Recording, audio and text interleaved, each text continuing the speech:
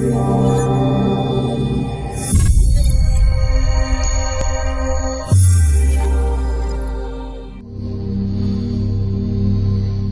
like to point out that even though I'm a guest, I actually attend here, and so I'm not an unknown guest by any means.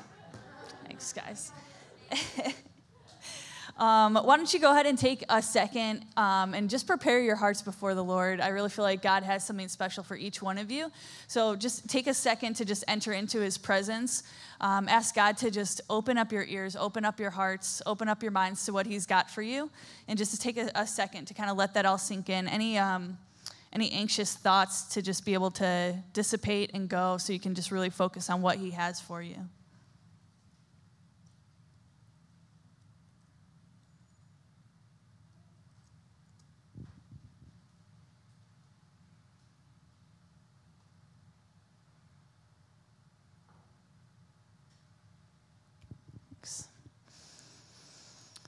Thank you, God.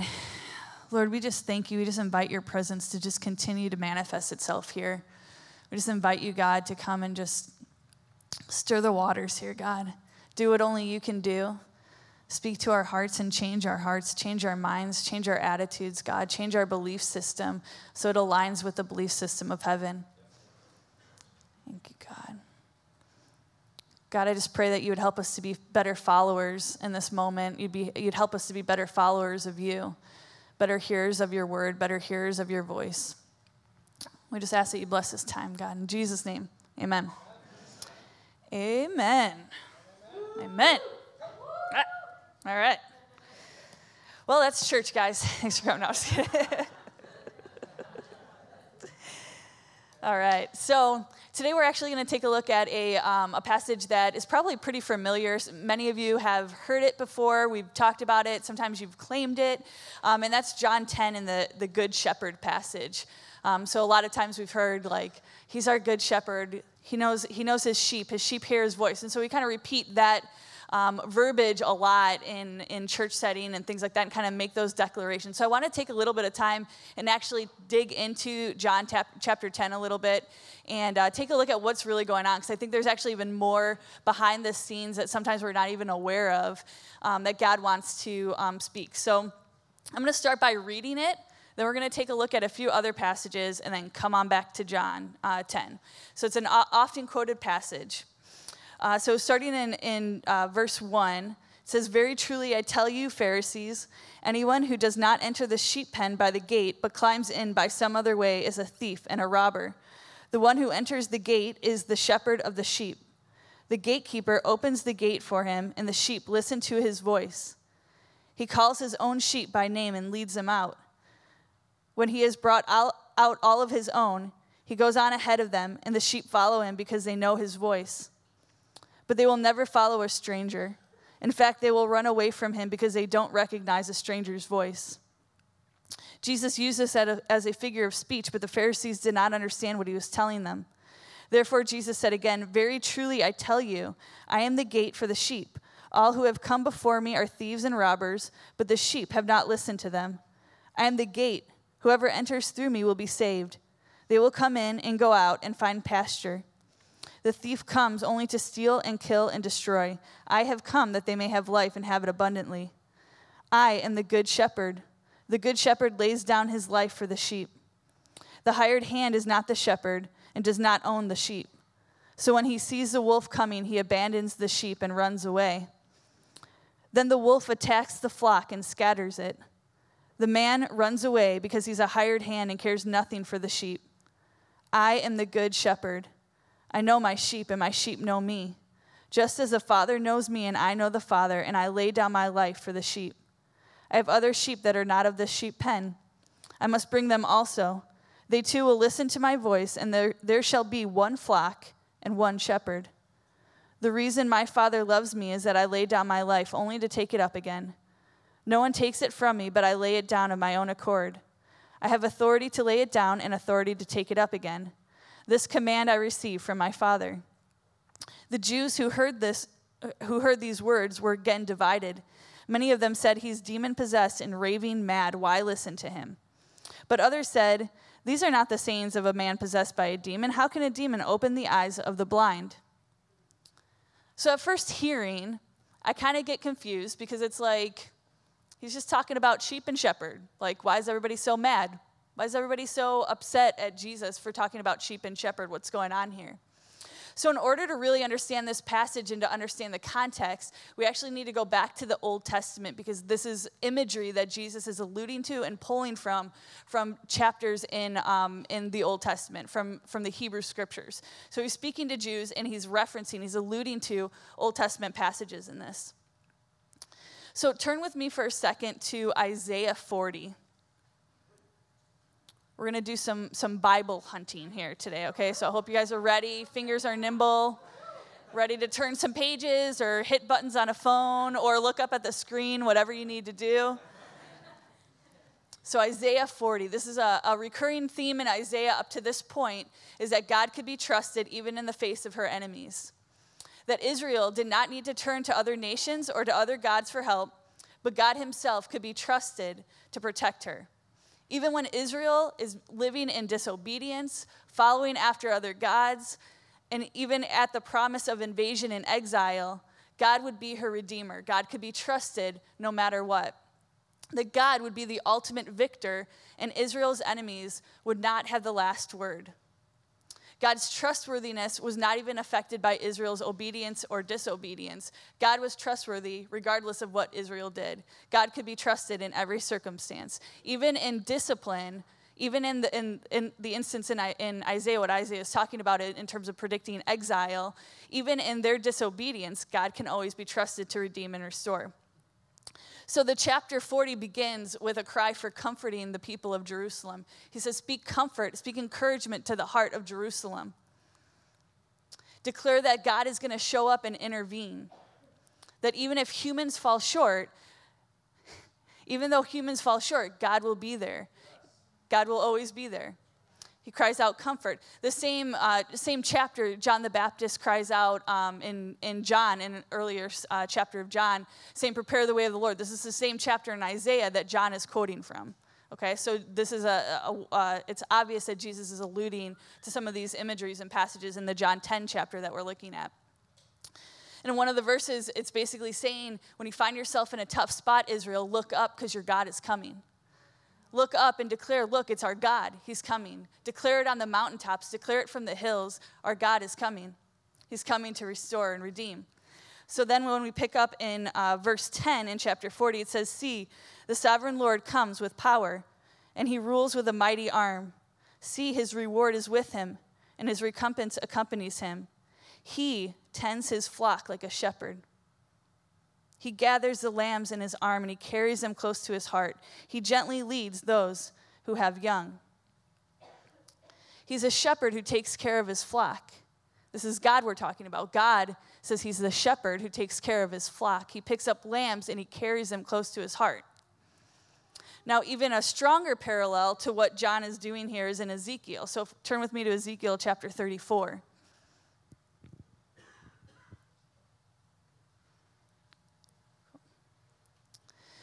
So Isaiah is prophesying at the time of, right around the time of the Assyrian invasion to the north. So Israel has split kingdoms. We've got the kingdom of Israel to the north, and we've got the kingdom of Judah to the south. And Isaiah is prophesying in the southern kingdom about pending exile coming. So he's speaking not only about the Assyrian invasion that's coming to the north, but he's also predicting and seeing that there's this Babylonian invasion that's going to be happening to the south as well. That happens a couple hundred years later.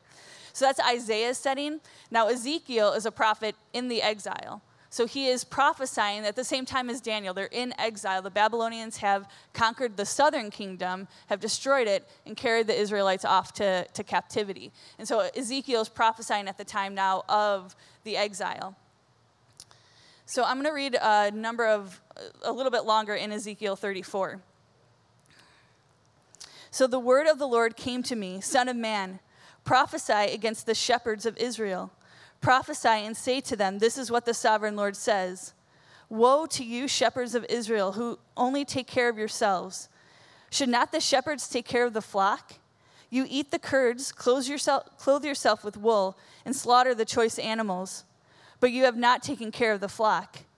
You have not strengthened the weak or healed the sick or bound up the injured. You have not brought back the strays or searched for the lost. You have ruled them harshly and brutally. So they were scattered because there was no shepherd. And when they were scattered, they became food for all the wild animals. My sheep wandered over the mountains and on every high hill. They were scattered over the whole earth, and no one searched or looked for them. Therefore, you shepherds, hear the word of the Lord. As surely as I live, declares the sovereign Lord, because my flock lacks a shepherd, and so has been plundered and has become food for all the wild animals, and because my shepherd did not search for my flock, but cared for themselves rather than for my flock, therefore you shepherds, hear the word of the Lord. This is what the sovereign Lord says. I am against the shepherds, and I will hold them accountable for my flock. I will remove them from tending the flock so that the shepherds can no longer feed themselves. I will rescue my flock from their mouths, and it will no longer be food for them. This is what the sovereign Lord says. I myself will search for my sheep and look after them. As a shepherd looks after his scattered flock when he is with them, so I will look after my sheep. I will rescue them from all the places where they were scattered on a day of clouds and darkness. I will bring them out from the nations and gather them from the countries.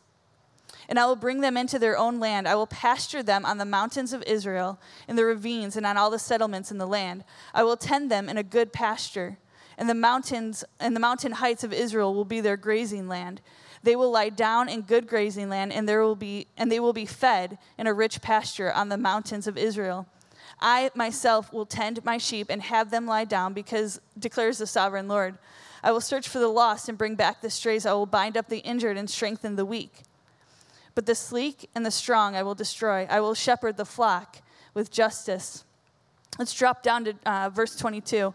I will save my flock, and they will no longer be plundered. I will judge between one sheep and another. I will place over them one shepherd, my servant David, and he will tend them. He will tend them and be their shepherd. I, the Lord, will be their God, and my servant David will be prince among them. I, the Lord, have spoken.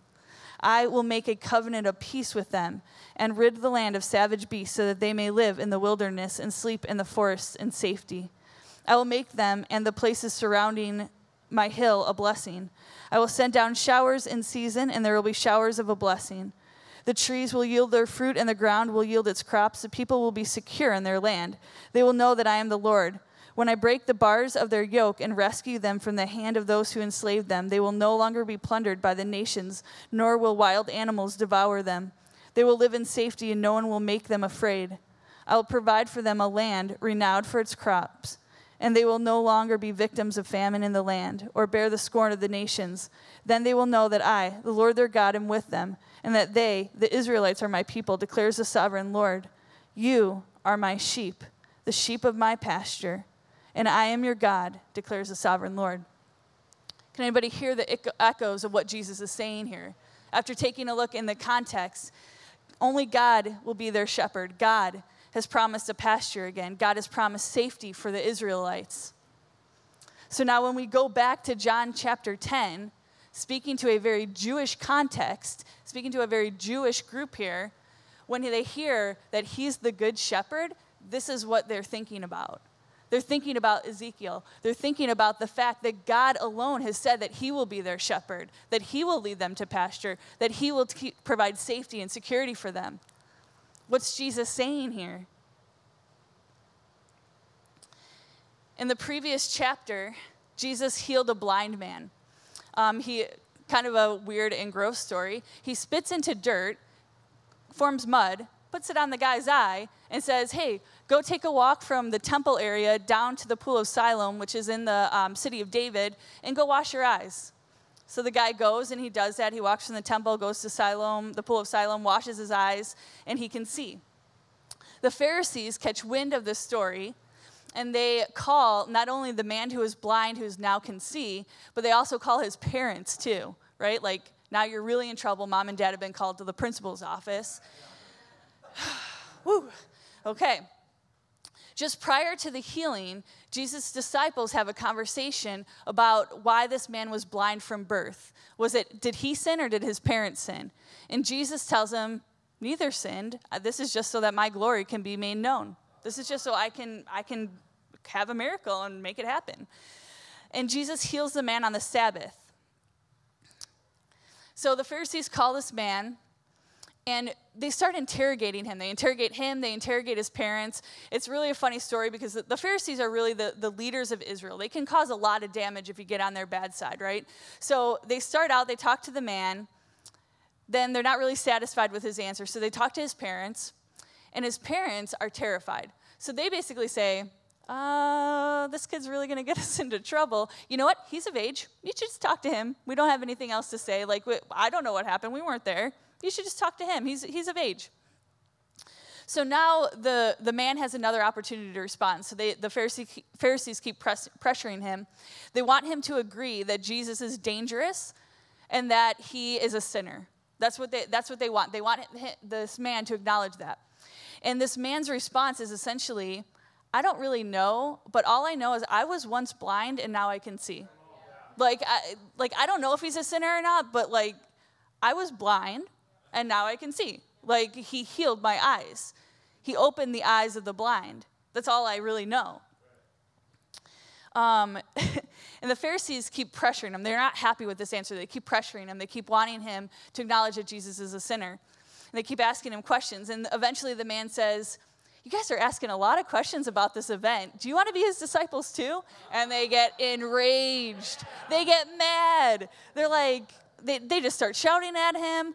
This man is defending Jesus, saying that only someone who's righteous and godly could open the eyes of the blind. So I don't know if he's a sinner, but he seems to be righteous because God listens to him. And the Pharisees tell the man, so remember the disciples' argument at the beginning is this man a sinner or was his parents a sinner? The Pharisees now, completely enraged, tell the man, you are definitely a sinner since birth. Get out of here. They kick him out, right? So Jesus finds out that the man gets thrown out from the Pharisees, from the community, and he goes and he finds the man, and he reveals to the man that he was the one who healed him and says, hey, do you believe now? And there are some Pharisees that were around in this interaction, and this is in John 10 then, where Jesus launches into this speech against the Pharisees. So drawing from the Old Testament passages in Ezekiel, especially in Ezekiel 34, Jesus proclaims that he is the good shepherd, which is the image of God in the Old Testament. And subtly, or maybe not so subtly, accuses the Pharisees, Israel's current leaders, of being the abusive, careless, and destructive shepherds. Right? So now it's like this aha moment.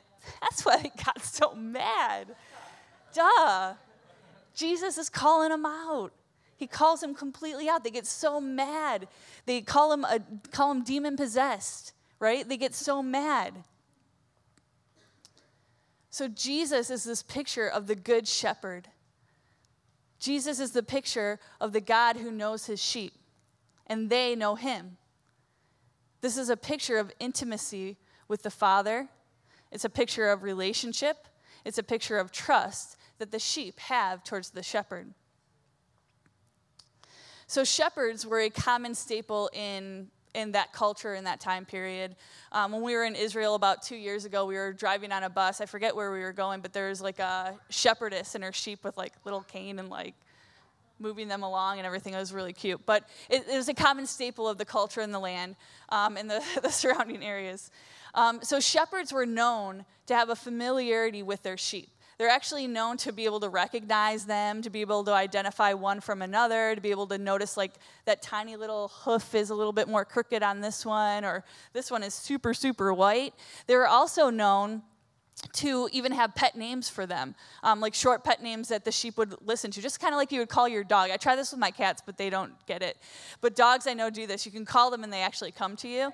Actually, my cats do kind of do it, but... So there's actually there's a story that we have sometimes we have inscriptions or you find manuscripts from old ancient days of ancient writings, stuff like that. So there's actually a story of a family who had a nickname called Snowy for one of their sheep because the sheep was so white. So these little pet names for their sheep, and they would call them by name.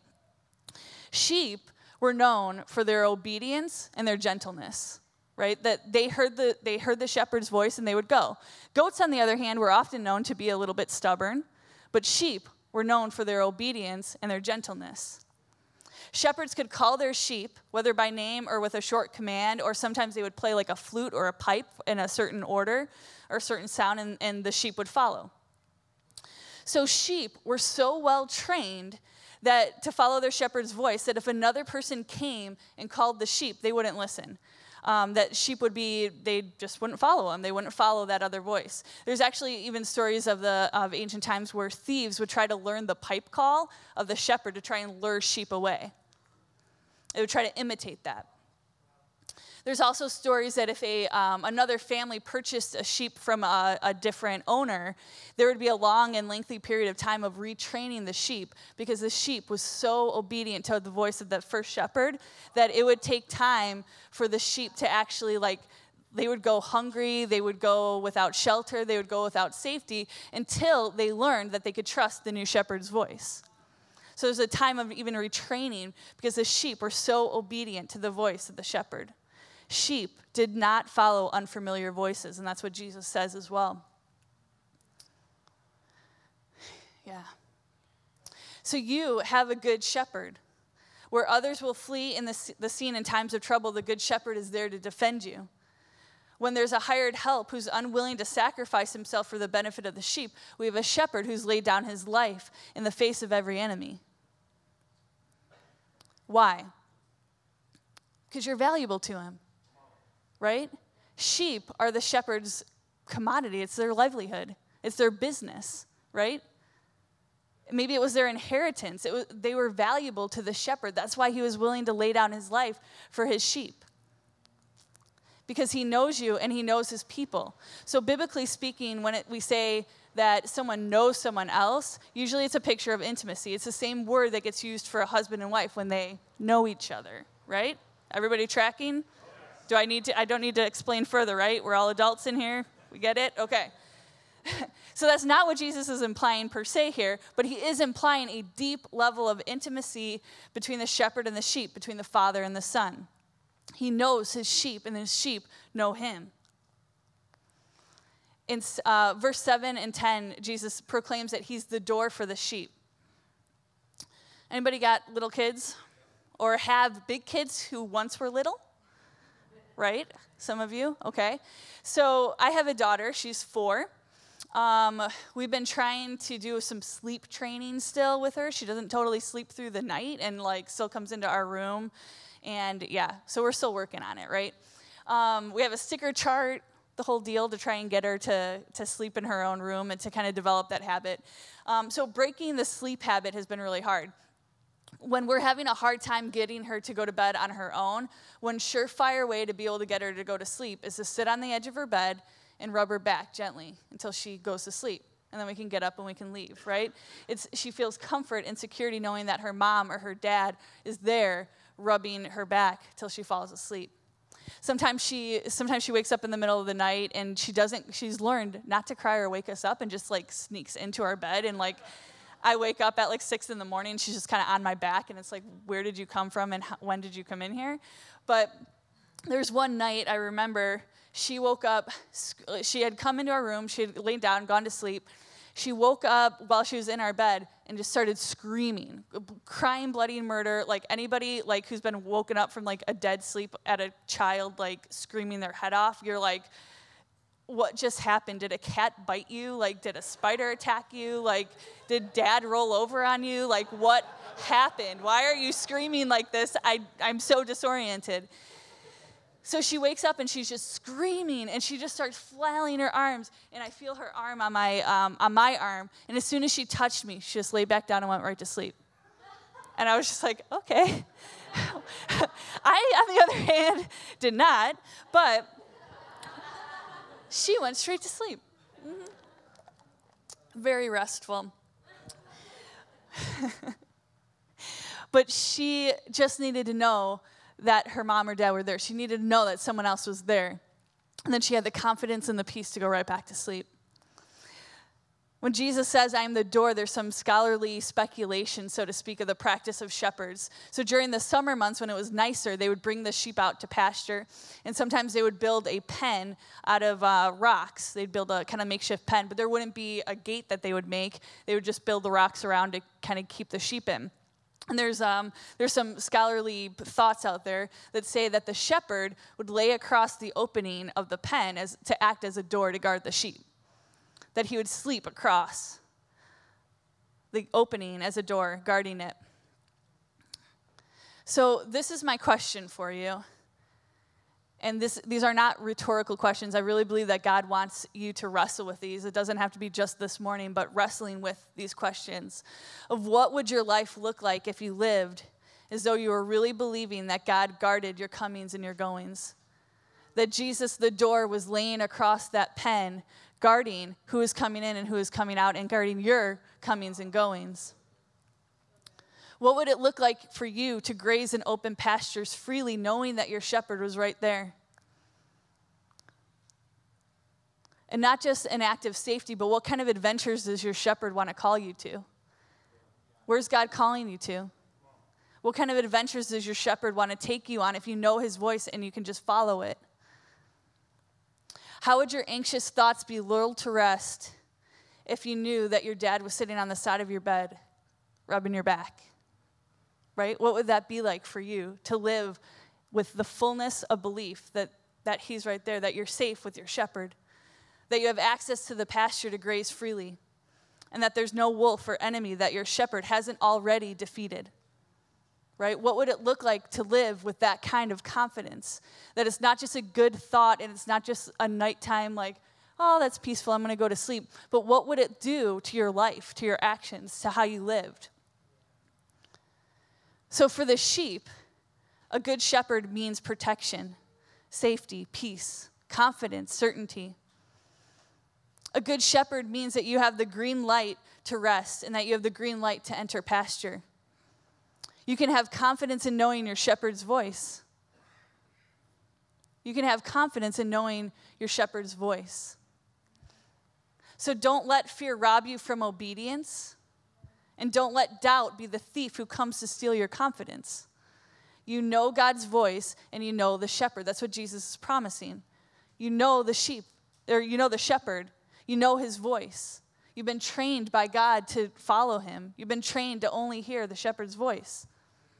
It's the voice of peace, it's the voice of love, it's the voice of encouragement, and it's the voice of integrity and character that speaks when you have those moments of doubt of whether you're doing the right thing. It speaks character to you, it speaks confidence to you, it speaks integrity to you. The sheep's job is pretty easy, to obey. That's it. That's the sheep's job. The sheep's job is to obey, to trust the voice of the shepherd and to follow. So for the shepherd, he bought you at a high price, right? He bought you at a high price. Sheep were used for two primary main things, right? For a commodity like wool, so they would shave the sheep and sell the wool,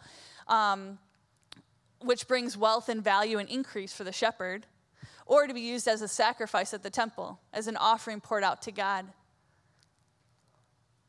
Okay, so commodity that brings increase in value and prosperity, or a sacrifice to be poured out at the feet of God. That's what sheep were primarily used for. Now, I don't believe, please take a moment to hear me in context here, I don't believe God sees you as this commodity to be used. That's not what I believe God is doing here. But I do believe, any business people in here, we're a house that loves business, right? ROI, return on investment, what is that? Anybody? Right? Return on investment. I believe that as our shepherd, he expects a return on his investment, right? He expects a return on his investment of his sheep. His sheep, if sheep were used to bring value and increase to the shepherd, he expects a return on his investment. The sheep know the shepherd's voice for the purpose of obeying it. God speaks not only so we can know him, but so that we can obey his calling and his what he's speaking to us. What benefit would it be for the shepherd if he called to his sheep for safety to come into the pen and his sheep just don't listen? What benefit would it be for the sheep, right? Like if God is saying, if the shepherd says, hey, Snowy, come on in. Like it's going to get cloudy. I see the storm starting to swirl. Come on into the safety of the pen. And the sheep stays out there like a stubborn goat. What benefit is it to the shepherd or to the sheep? The shepherd loses value if something happens to that sheep. And the sheep loses its life. Right? What good would it be for the sheep, and what good would it be for the shepherd? The shepherd has invested into his sheep, and there's an expectation that the sheep will listen, obey, and bring increase to the shepherd. I'm actually getting ready to close. This is quick, but I think God was just speaking clearly and precisely through it. And I want to close with this. The main thing that I really felt from the Lord that he wanted to communicate this morning was the notion of divine confidence. That no matter where you find yourself, whether you find yourself in a state of exile or you find yourself in a state of plenty, whether you find yourself warring or in the storm of life, or you find yourself at peace, it doesn't really matter where you find yourself. The shepherd knows you, and you know him. The shepherd is speaking, and he's calling to you, and you can hear and obey. You can have the confidence to know your shepherd's voice. You've been trained for it. You've been trained to hear his voice. You've been trained to hear the shepherd's voice and to respond to it. And you've been trained to respond to only his voice, right? If a stranger comes and speaks a different word, you've been trained to not obey it. You can walk in a confident yes to God no matter what he has called you to, because your shepherd has your back. I'm going to read one last scripture verse, and I really feel like this is definitely something that you guys have been familiar with. Whether you've been in church your whole life or whether you have not been in church very long, this is probably a verse that you have heard before. It's probably very familiar to you. But today and this morning, I'm asking you to listen to it in a totally new light, considering the context we just walked through. Okay, considering what we've just been talking about it, I'd like you to hear it in a new light, to hear it as a declaration and a new promise from your shepherd king. So rather than letting this verse bring pain or suffering, let it bring healing. And rather than letting it mean death, let it mean life. Let it mean victory. Let it mean confidence as you hear it this morning. If you would, just close your eyes and just let it really sink in. Thank you, Jesus. The Lord is my shepherd. I shall not want. He makes me to lie down in green pastures, and he leads me beside the still waters. He restores my soul. He leads me in the paths of righteousness for his name's sake. Yea, though I walk through the valley of the shadow of death, I will fear no evil, for you are with me. Your rod and your staff, they comfort me. You prepare a table before me in the presence of my enemies, and you anoint my head with oil. My cup runs over. Surely goodness and mercy shall follow me all the days of my life, and I will dwell in the house of the Lord forever. Thank you, God. God, I ask that would be a new declaration of life today. Rather than a verse that has meant death and has meant pain, let it bring life and let it bring fullness to our hearts today, God. Let it remind us of the fact that you are our good shepherd, that you lead your sheep in such a peaceful way. You lead your sheep, God, in a way that brings life and brings health and brings prosperity to your sheep. God, I ask that it would bring healing to the hearts of those who are suffering, healing to the hearts of those who feel pain, to know that you are the good shepherd who calls to his sheep, and that we can have confidence in knowing your voice every day of our lives.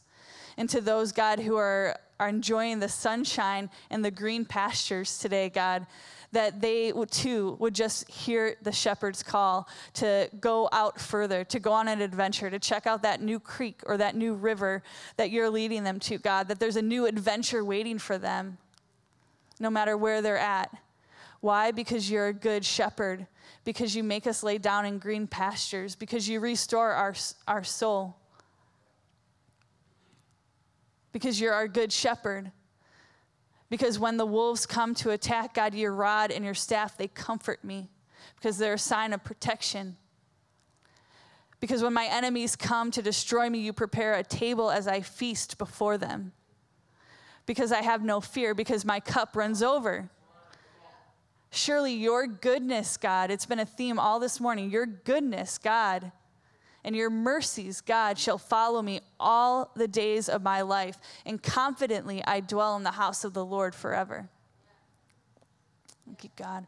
God, I pray that would just enhance us, that would just increase our faith in you, and God, that ultimately it would give us the confidence to walk in a new day, in a new life, in a new season, and the confidence to simply just say yes. That as sheep, God, you've called us to just hear your voice and obey. It's really that simple. You've called us to hear your voice and to obey and to say yes to our shepherd forever, every day. Thank you, God. Thank you, Jesus. Thanks, God. Yeah. God, I just thank you for your goodness, and I thank you for this week, Lord, and I thank you for the adventures that you're just leading us on. Amen. Amen.